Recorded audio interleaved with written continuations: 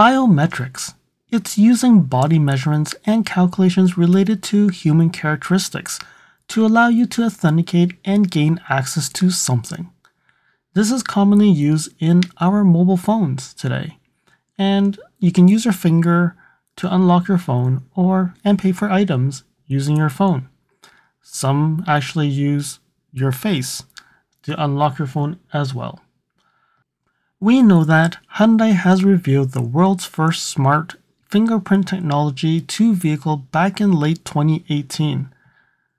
It's only available in selected markets, but it seems like it has not been widely adopted yet. The Hyundai system allows drivers to unlock and start their vehicle without using any car keys, because your fingerprint is the key. In this video, we will be looking into Toyota's approach to this. They have a patent that they filed since 2019 and recently updated in 2024. Let's see what Toyota has in their pockets.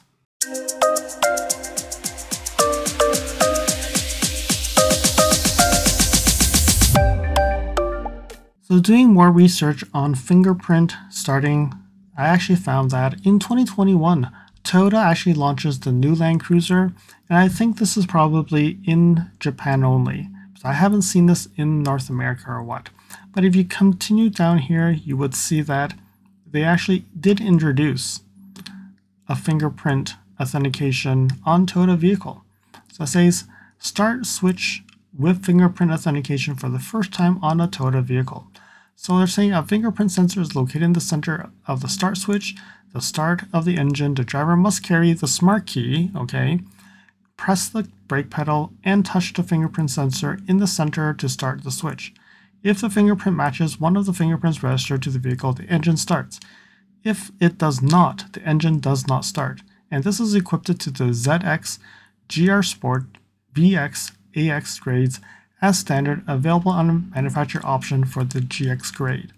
So I haven't seen this in other North American or other markets. This is actually cool that they've already implemented this, but you notice that this may not have the lights. So this probably, with this update of the patent, I'm thinking that this will now start seeing in more other markets and having it available for other vehicles. And this probably will help mitigate the issue that we see with car theft. I still don't know when they're going to launch this, but since 2021 they've actually put this in already. It seems like this should be something that they could add on and introduce in other vehicles going forward.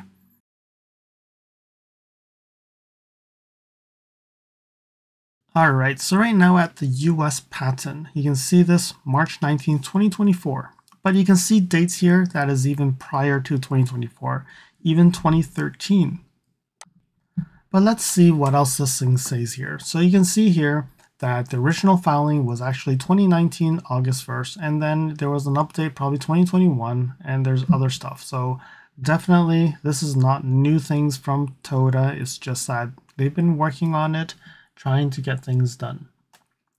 All right, so there's an abstract here. It says a biometric information authenticating device includes a biometric information sensor to detect contact of an operating finger with a reading surface and read biometric information of an operating finger, an illumination unit including at least one light source, and a control unit to indicate completion of reading of the biometric information by an illumination pattern including a combination of turning on and off at least one of the light sources. So this seems like they're talking about there's a light ring and that they have this biometric. So you can see here, engine start stop, there's this biometric reader. So this is read your finger. And then you have this ring I think that's where they're talking about the light source. And there's a lot of notations here, but I guess it's going to be a little bit hard to explain. Let's continue down and see what else they have to say here. So there's a diagram of the same thing, and then they have some figures that talk about how things will flow. And I'll probably have to explain that a little differently. And then they have also fingerprint, how they read the fingerprint. And then there seems to be a flow chart of how things work. And then here we have light sources, so how the patterns are going to be turned on. We'll go through that later on. And then they have a workflow of how this will work. So background art. Okay, a start control device is known, which is provided with a start switch giving an instruction to start or stop a drive source. A startup means for starting the drive source, a fingerprint sensor for reading fingerprints, and a control means which, based on input from the fingerprint sensor and the start switch, implements a startup process to control activation of a startup means. Okay, so they're saying that fingerprint with another control to actually start up a drive source. So when the start switch is given the instruction to start, the control means that the start control device performs a fingerprint verification by comparing a fingerprint read by the fingerprint sensor with a pre-registered fingerprint before startup by the startup means. And once a match is found, the control means authenticates the user as a genuine user and allows a startup, which means to start up. Okay, so it's just saying that they have pre-registered fingerprints, and with the fingerprint, you don't need keys. I think that will actually start up the vehicle. All right, so they're saying that there's a technical problem that this patent is trying to solve. So what they're saying is when you actually perform a startup, so when you put your finger for verification, there's no feedback to tell you that you can take your finger off. So there could be times where you have problems with the operation. So when you just touch it, it verifies, but you put your hands off, then you expect the car to start, but it does not start. So that's why they're doing this patent. And then when you look at here, it just says that their solution to this problem is to give a light source. So they're saying that there's an illumination unit that comprises of more than one light source. So when you put your finger onto the startup, it will actually light up, and then it probably would blink or will change colors based on the authentication. So in short, I think what this patent really is about is it's talking about when you put your finger, it will give you feedback that you can take your finger off, or there's an error, or when things are happening, so that you don't get a sense where you just push it and you don't know what happens. So that is why they actually came up with those colors, those lights. There's a lot of explanation here, and I don't think I'm going to be talking much about this because there's too much detail and it gets very complex. Follow me on Instagram at LSFTvideos.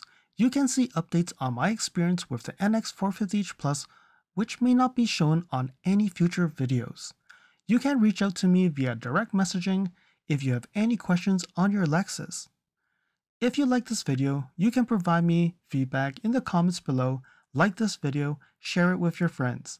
This definitely will help with the YouTube algorithms. Press the subscribe button and bell icon and get notified when new videos show up. And lastly, if you want to support me further, you can provide me a super thanks, or visit my Amazon storefront before you purchase anything from Amazon, or you can purchase products from the list on the items that I've been using with my vehicle or at home at no extra cost to you. And now let's continue with the video. Alright, so in order to explain how this all works, we need to talk about interval A, B, C, D, okay? So it says here the first interval A. So it says interval A is from when the door of the vehicle is opened to when the brake device is operated. So that is interval A. Interval B is interval when the brake device is operated and to when the touch operation performed is on the operational surface is detected. Interval C, and that is when the touch operation is detected to when the acquisition of the capture image is complete. Then we have interval D, which is interval from the acquisition of the capture image is complete to when the drive system is started. It does say that it could mean interval D could be another state where there's a failure. All right, so there are different patterns. So they also have like A to E patterns, and those patterns will actually mean for different applications. So they have one pattern that is used for different types of intervals. And I don't know what they are. They probably explain it here, and I probably will leave a link in the description below so that if you're interested, you can read it because it gets very complex. All right, so before we actually move on, before we conclude, let me go into here, and there's actually a workflow here, and I want to go and also show the intervals that they have here. So I'm going to move this to the side and then show the intervals. So it says here, start, is interval input yes or no? So yes, and then it'll eliminate for interval A. So interval A is here. You can see that they have different patterns, and let's talk about E here, okay?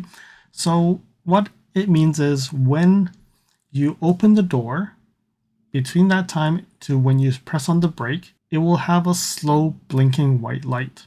Interval B, so it says, is interval information input? Yes, then it will actually show interval B, which means I stepped on the brake.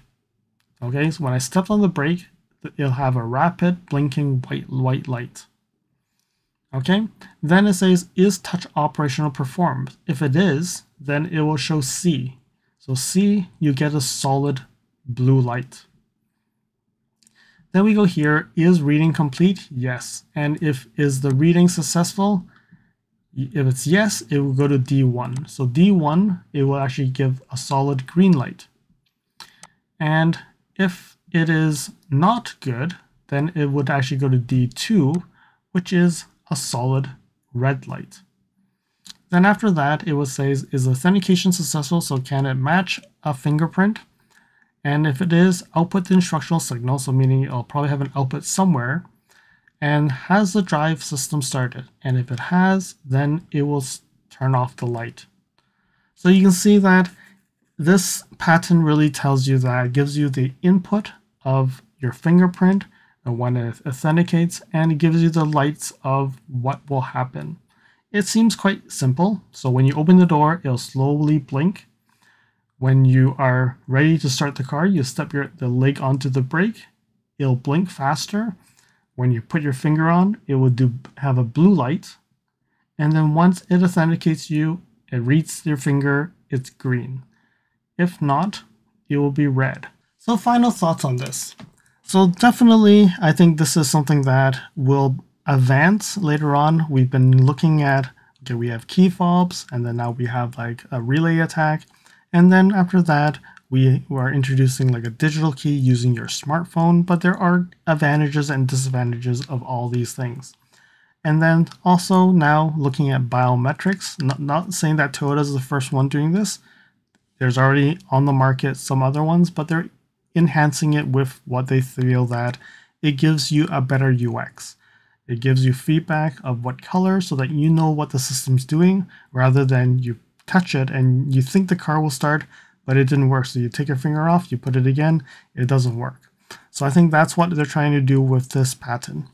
And I think this is actually cool, but in the winter, if they're using like this biometrics to unlock your car, I'm a little bit concerned about having to use my fingerprint in the winter, have to take my gloves off and then put my finger onto the thing to read it to unlock. That may not work in Canada or northern states, right? So does that mean you still need a key fob? I don't know. Or would it be NFC on your phone or Bluetooth, like a digital key? Things are still not clear there. But once you get into the car, I think starting the car, maybe what I would say is with all the car thieves happening right now, maybe having the key fob and having the biometric as a second factor will start the car. Without that that second factor, your finger, it probably will not start. That could be a good thing. But then if you want to go and like give the car to your friend over the weekend to drive, if he doesn't have a fingerprint, what will happen? A lot of issues, a lot of concerns. So what do you think? Leave in the comments below. Do you think this is actually useful? And are you looking forward to biometrics into the car? Can it do more? Definitely, because if it knows your fingerprint, it can load that profile in the Lexus interface. It knows it's you, so it doesn't have to rely on the key fob. I think that will have a lot less issues of what we see in the Lexus interface right now with profiles loading or not loading. Whoever starts the car with their finger loads the profile. Isn't that easy? Let me know in comments below, what do you think about this patent? I hope that you found that this video was informative, and until next video, drive safely. Thank you for watching. If you liked this video, please comment, like, share this video, and if you want to see more videos like this, you can subscribe to my channel and press that bell icon to get notified when new videos are posted. And if you'd like to support this channel, you can provide me a super thanks. And until next time, cheers.